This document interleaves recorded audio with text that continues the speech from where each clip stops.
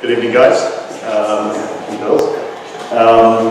First of all, I want to say thanks to Cast for organising this meetup and organising the facilities, etc. So this has been great, and glad to meet a few of you beforehand and hope to meet more of you later.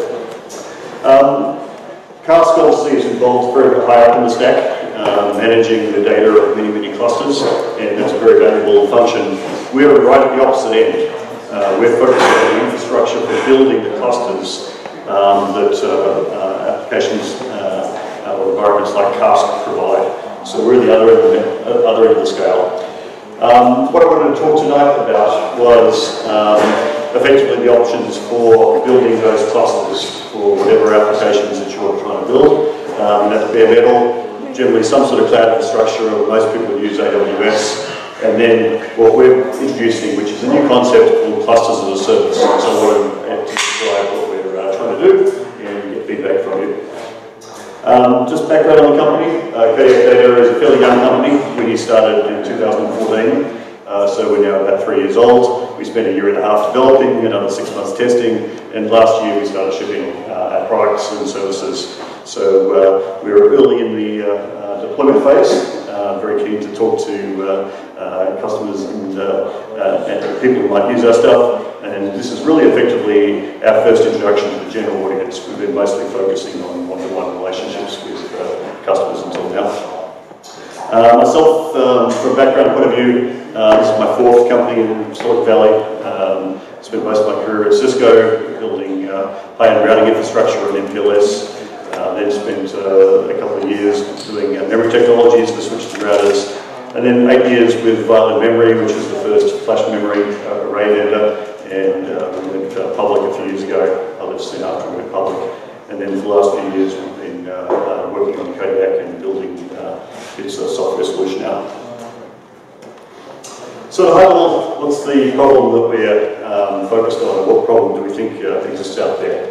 What we're seeing is a huge explosion in the amount of big data software out there in terms of the various solutions that you guys are working on, whether it's analytics software, orchestration software like Kubernetes and Mesos, the various distribution softwares, lots of data sets of various types, NoSQL databases, the CouchDBs, MemSQLs, as well as Hadoop, Cassandra, etc., and a lot of application logic that has been put together for custom applications.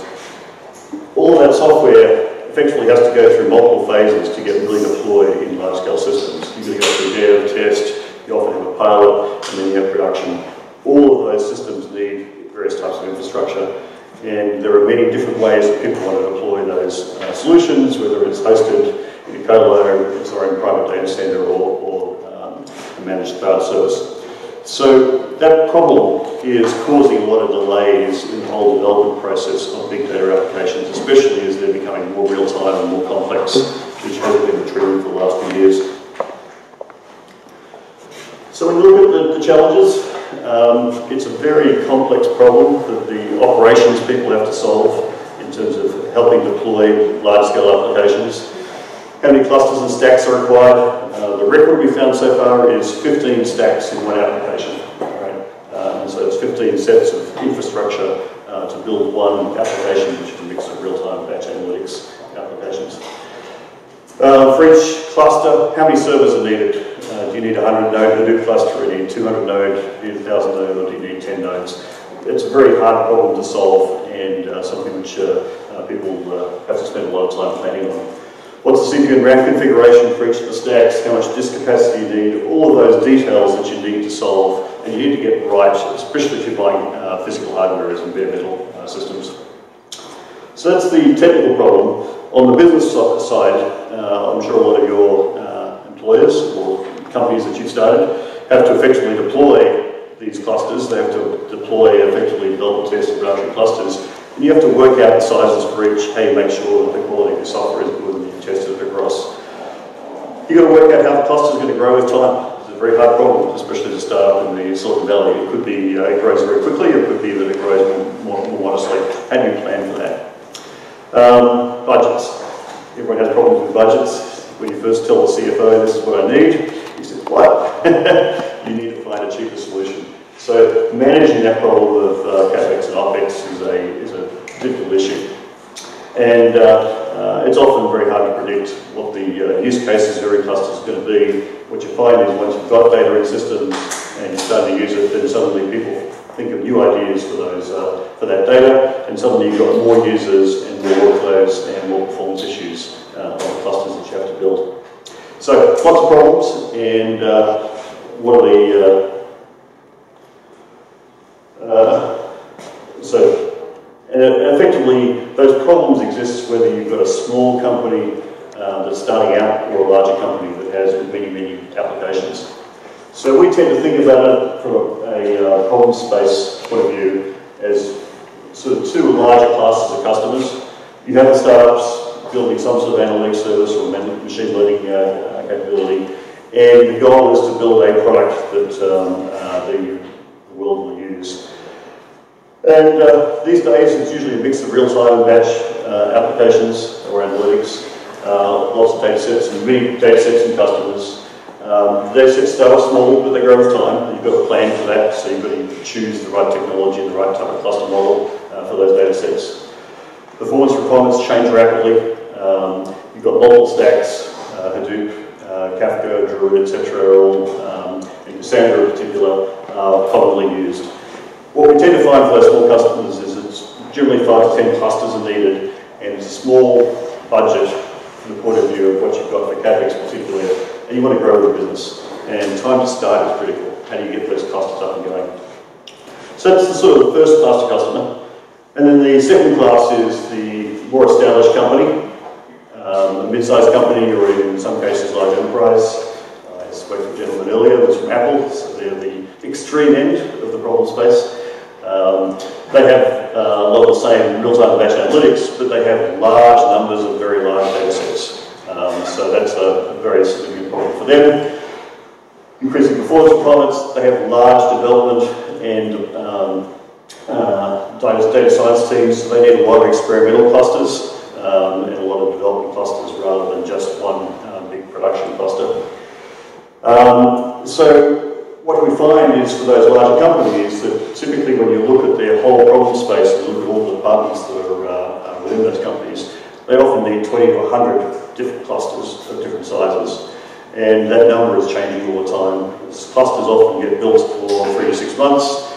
They're used to test or try something. It may or may not work. If it doesn't work, that cluster will get torn down and you've got to be able to start again and use infrastructure for other applications.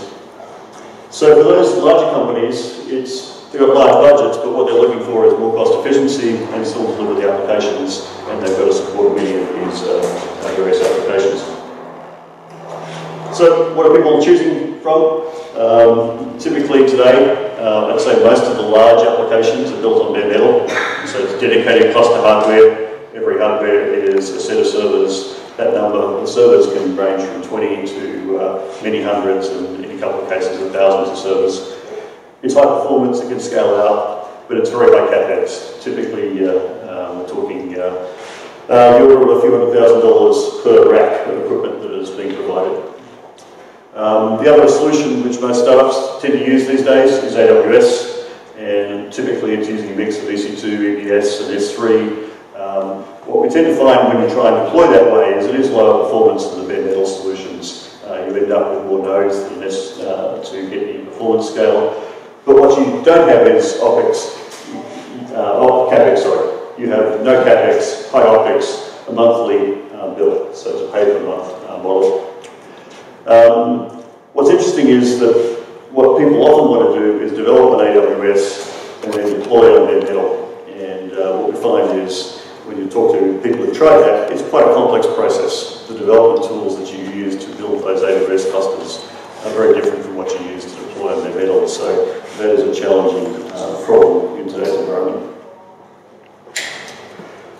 So if we look at bare metal, a few years ago, so 5, 6 years ago, when you talk to people doing big data clusters, it wasn't a big problem doing bare metal. You tended to find there was mostly Hadoop applications, it was mostly a few name nodes, and then a lot of data nodes, and so you ended up with effectively 2 types of servers that you deploy in the typical environment. today what we're finding is a lot more real-time stuff being mixed with the batch analytics stuff, and most people building clusters end up with different stacks for each of the different functions they provide. And so you end up with many, many server types that you have to deploy in your bare metal applications.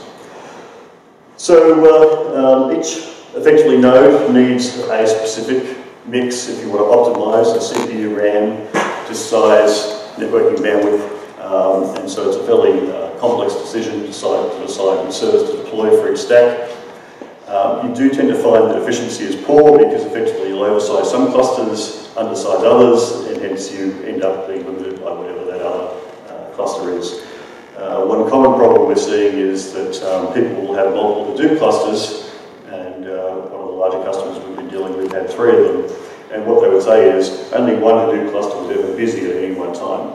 So the other 2 clusters, which were effectively large amounts of resources, were pretty idle, and they would never actually get all 3 of them being used at the same time. But logistically, they found it very hard to consolidate those clusters into one cluster.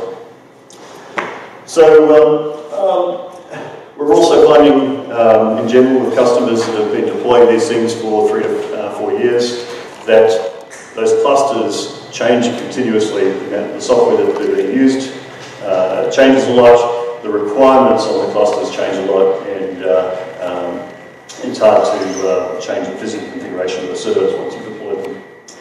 So the other approach is AWS. So AWS was started around 2006 in terms of people really starting to use it, and it was really the first version of the cloud, become wildly popular, and there's a lot of it which is very good. It's really the largest and most mature public cloud. It's a very wide range of use of services. You can basically pick any machine and deploy virtually any application, given all the support they've done for software. All you need is a credit card. It's great. And pricing by the hour is fantastic. You know, it makes it addictive. You can get started. The low cost from a development point of view is great. We use it internally ourselves as a development platform. However, what we found when we looked at customers and what they're doing and their experiences is that really, from a big data point of view, AWS has a lot of limitations. It was really designed around instance type architecture and web requirements, person-to-machine interactions. It wasn't designed around clusters and machine-to-machine communications. In general, lots of fixed instances. You have to choose which one it is, but they're very fixed in terms of the amount of CPU, RAM, disk, etc. Not very configurable from the point of view of the configuring your big data nodes. Provisioning. A few good options, but it's quite complex. If you want lowest cost, then you want to use spot pricing. Using spot pricing for big data nodes is almost impossible, right? You really need to be able to have more consistent nodes and data. But probably the biggest issue we've found in terms of getting performance out of the Amazon or AWS is the bandwidths. The node bandwidths aren't very high. If you ever use a small instance with only a few vCPU and a little bit of RAM, you're only getting 1 to maybe 2 gig of bandwidth. If you want 10 gig of bandwidth, you've got to buy instances with a lot of CPU and a lot of RAM, much more expensive. But that's the only way to scale a high performance application. So when you look at all the instances, and generally I find EC2instances.info is better than Amazon for working out what to go use. There's a huge number of them, lots of complex names and descriptions of them. Each of them has a particular vCPU, RAM and network configuration. And that network configuration, you'll find a lot of the instances are effectively low, moderate, etc. Those nodes, unless you're just developing and you don't really have any real data, are generally too slow to run any of the big data apps that you might run. So you end up being limited to the 10 gig nodes, which are generally fairly expensive. You need that bandwidth for both node-to-node communication within Hadoop or Spark, etc. But you also need it for the bandwidth to the storage, particularly for EBS and also to S3. The nodes have instance storage, but Amazon is moving away from that, they're effectively making more nodes without storage and use EBS as your storage. One of the challenges with the instance storage is if you defined your instances to a certain size and you put data on those instance storage nodes, if you want to change the size, it's really open because then you've lost your data relative to, that's tied up to that instance. So the solution generally is to use EBS for the persistent data associated with the nodes. That EBS generally is slower, higher latency, and is more expensive. But effectively, that's the solution for trying to make the data persistent. So you end up with effectively large nodes and EBS as your preferred mechanism if you want to deliver a performance big data cluster. So looking at that sort of choice that people have to make, we're looking at this problem and saying, okay, is there another approach? And we think there potentially is, which is clusters as a service model. And really it's about building clouds that are oriented towards big data and big data clusters as opposed to oriented towards web scale applications or web applications, which are more single instance type systems. And we think the requirements of this are basically it's hosted or on-prem. In other words, right now you have a choice of Amazon, which is hosted, or build your own clusters on-prem. And we think in the future what people really want is to be able to develop on an environment and then run it as a hosted environment, so that no infrastructure, or bring it in-house, run it on their own hardware, and run it effectively on their own premises. Obviously it needs to be high performance, so more performance, more like bare metal, and it needs to be low CapEx where required, and low OpEx where required. So more choice of how it operates. So what we're doing at Kodiak is building that infrastructure by effectively developing a software layer, which we'll talk about in a second, which allows you to build an on-prem cloud or use it as a hosted cloud and deploy clusters for big data applications in other places, but also link to the public cloud as an AWS or Microsoft or Google to get access to data and to effectively use those clouds for the things that they're very good at, which includes spin up, spin down services and long-term data storage. So that's at a high level what we're doing. What it looks like internally, just a sort of simplified diagram, is that we take what would typically be bare metal clusters, and so you might have a 40-node cluster which fits in a rack, each one your server with 8 disks or whatever. You take that cluster and we virtualize it either as VMs and disks or as Docker containers and disks, and we run it on a shared fabric, which is based on software that we've developed. The key difference in this fabric is it's a cluster hypervisor rather than a single machine hypervisor.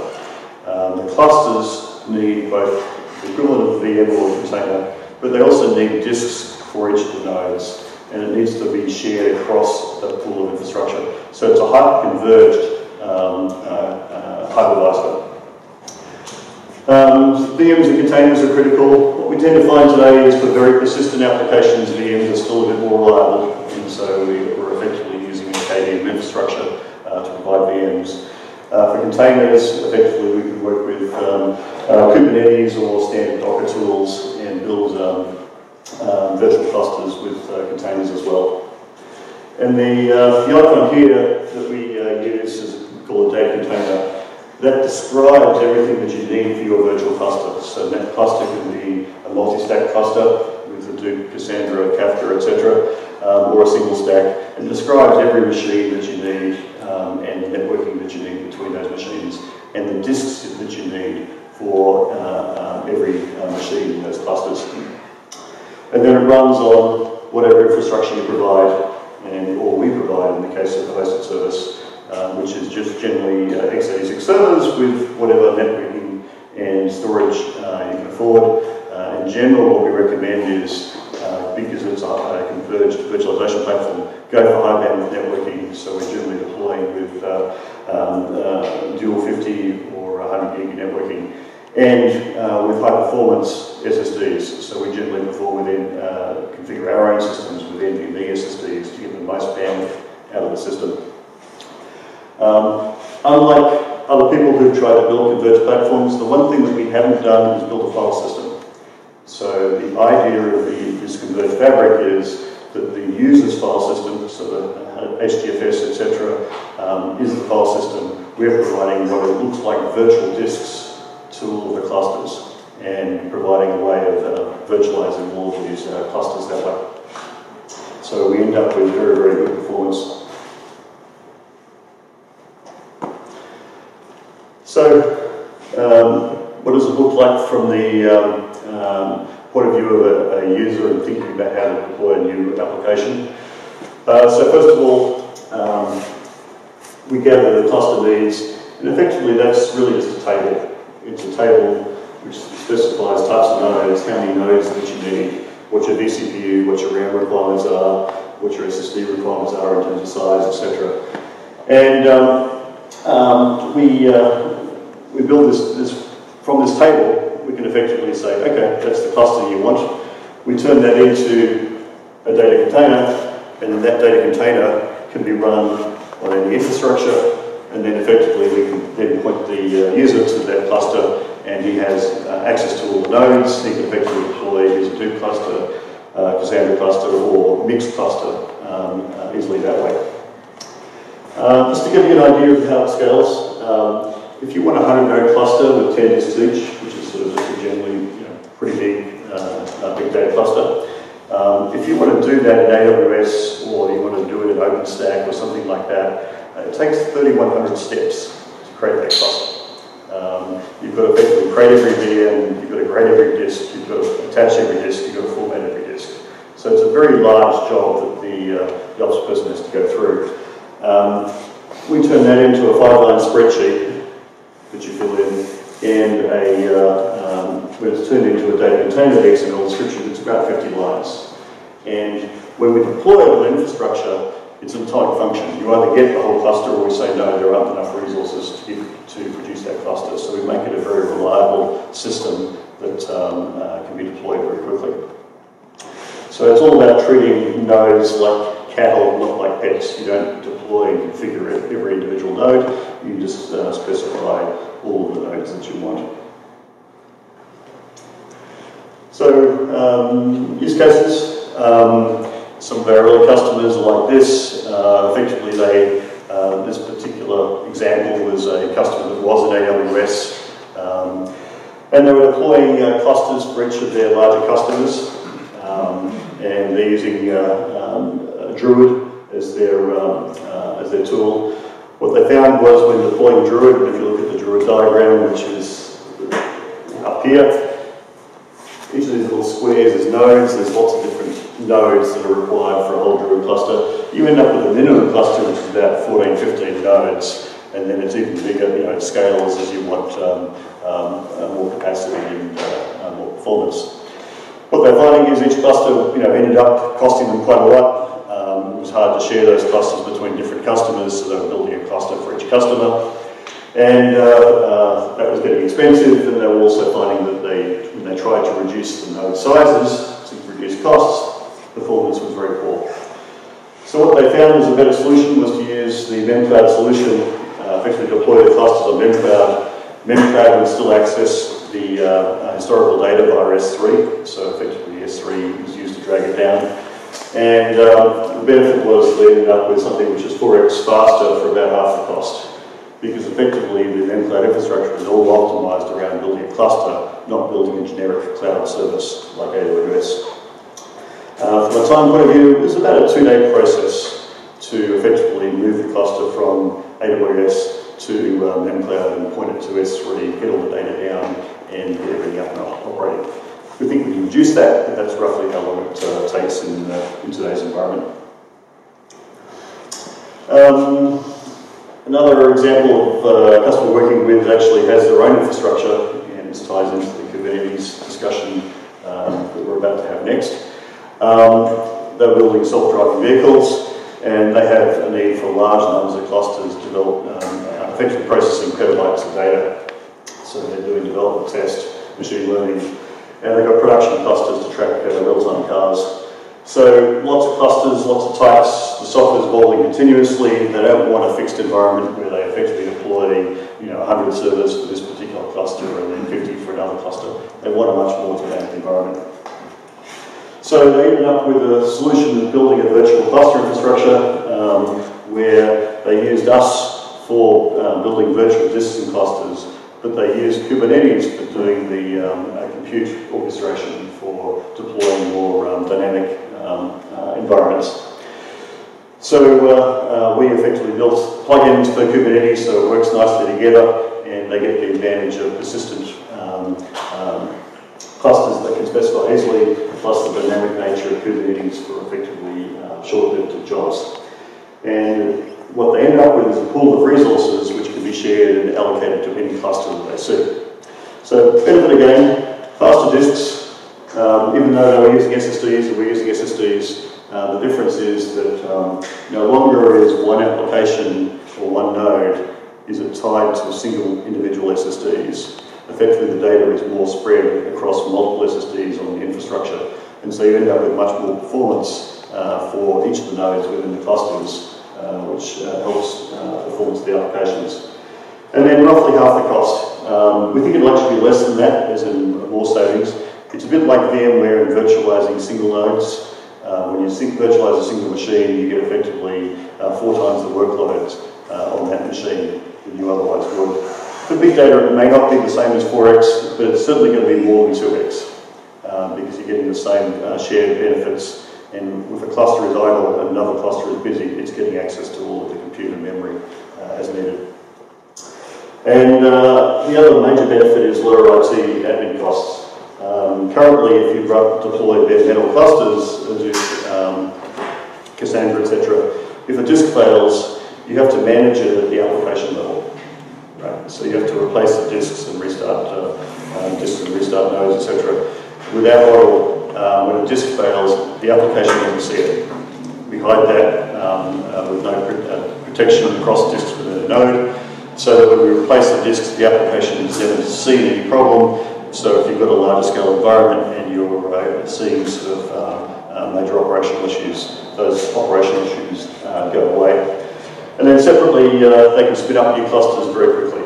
So they can just define a new cluster, create a data container to define that cluster, and then spin it up whenever they need it. So it's a much more dynamic environment. So that's a summary of what we're doing. I hope I get a chance to talk to some of you after this talk. So we're trying to produce effectively an infrastructure that is designed for the big data apps that you guys are developing. We think the 3 key requirements that we'd love to get your feedback on are: one is simplification, make it very easy to provision clusters with single clicks. And so, for example, a data container that defines a cluster, you can use it once you've done it, you can go use it again and create another cluster of the same type for development or test, etc. immediately. So doing those sort of things. Performance is always critical. No one ever has enough performance. If they do have enough performance, then someone's saying, please don't buy as much hardware, reduce the cost and reduce the power. So the idea is basically improve performance without requiring any additional hardware. And because of the model that we're using of sharing all the resources, what we find is we can use newer technologies. So we can use provide more RAM in the machines, we can use faster SSDs, etc. But it's shared resource, so that resource is always being used. You tend to find you can move to newer technologies like using more flash without the problems that you would have if you tried to build dedicated clusters, each with their own SSDs. So that's the goal, and so far we've had very good feedback from the people we have talked to. You're a new group. Love to hear what problems you have and see if there's any ways that we can help you with getting more infrastructure for the clusters that you're building. So thank you very much.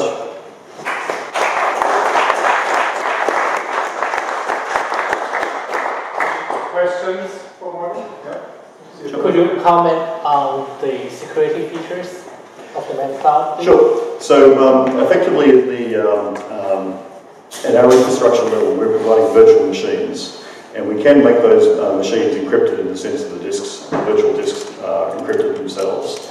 But the security at the application level is handled by whatever application you're running. So if it's a Hadoop cluster or a Cassandra cluster, all of those security features are inherited without us interfering with them. But if you want encrypted disks, we can also provide encrypted virtual disks for those clusters.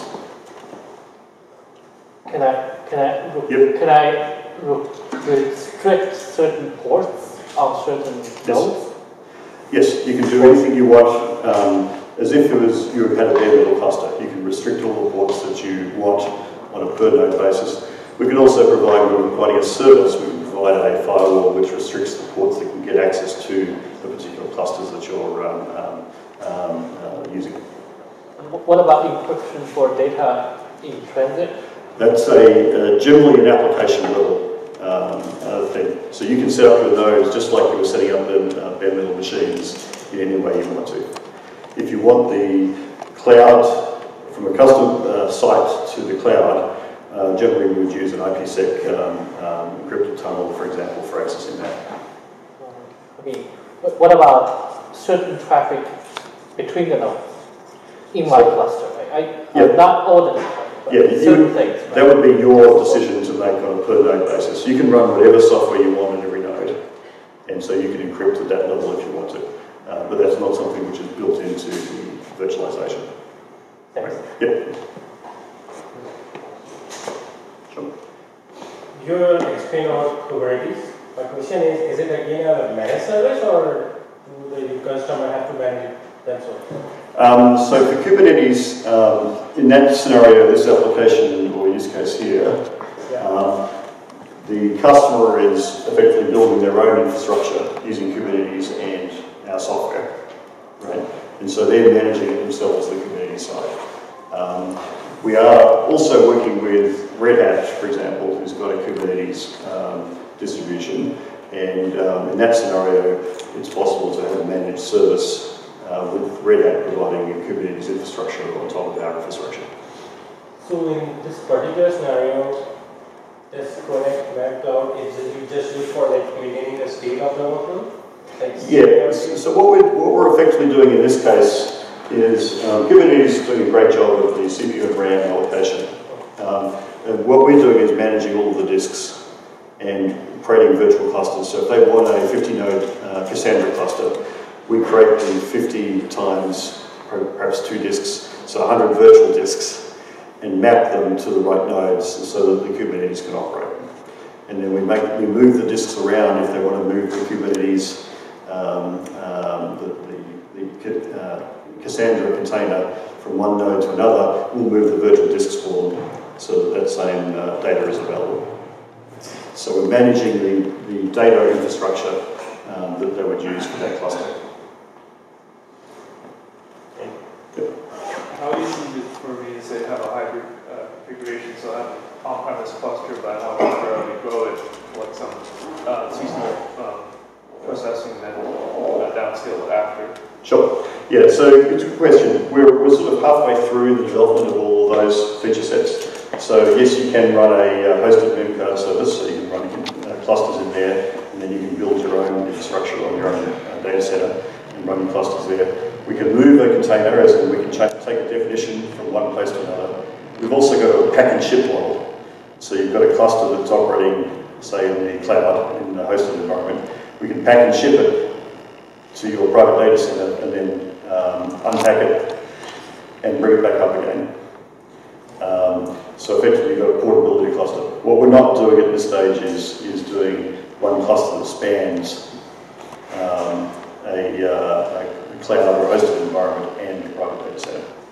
But there are things that we can do in the future that make it easier to do that from a migration point of view. But what you will find is the environment is the same, whether you're on the cloud or in your own environment. So once I create a cluster in that cloud, can I later on decide to add more worker nodes to the cluster? Yes, yeah. So we provide effectively APIs that effectively, within that definition of the cluster, we have a sort of a definition of the node types that you want. So like you have the Hadoop data nodes, the Cassandra data nodes, etc. And then we effectively provide an API which lets you create new nodes of the same type. Great. Right. Okay. So it sort of makes it automated in terms of incremental addition to nodes. Yep. Once you do that, for example, you say you're adding Hadoop nodes to a cluster, you would create that through the API, and then through, say, Ambari or whatever your management tool is, say, add these particular nodes into the cluster. Right. All right. Mm-hmm. So how do we deal with the sizing of the stuff? So we don't solve the problem of how big a cluster should be, but what we do is we're providing tools that make it easier to add or extend or manage that size. One thing we do, for example, is thin provisioning. So say you wanted a petabyte cluster, but for the first year is only going to use 100 terabytes. Right? You can actually define your cluster as a petabyte, and you can run it on 100 terabytes of servers because we thin provision everything. But at some point, if you get to a petabyte, we need to provide the hardware resources. It doesn't. But you can define things in a way where you're defining for the scale, and then backfilling as required as your data grows. So does Memcloud have any features which have a cross-cloud clusters? And cross-cloud between... meaning, let's say my Spark cluster is on AWS, and maybe my slower clusters are on Azure. Right. Something like that. Yeah, nothing specific that we're doing there, but from the Memcloud cluster you can access Azure or AWS for S3 independently. And so can I specify which cloud provider I want? Yeah, effectively as far as the nodes are concerned, you're just providing effectively you're specifying like you would a Linux server, okay, which cloud should it access and what, how does it access its S3. So you provide your own S3 keys, etc. and access the data that way. So it just looks like another set of servers that you have access to configure.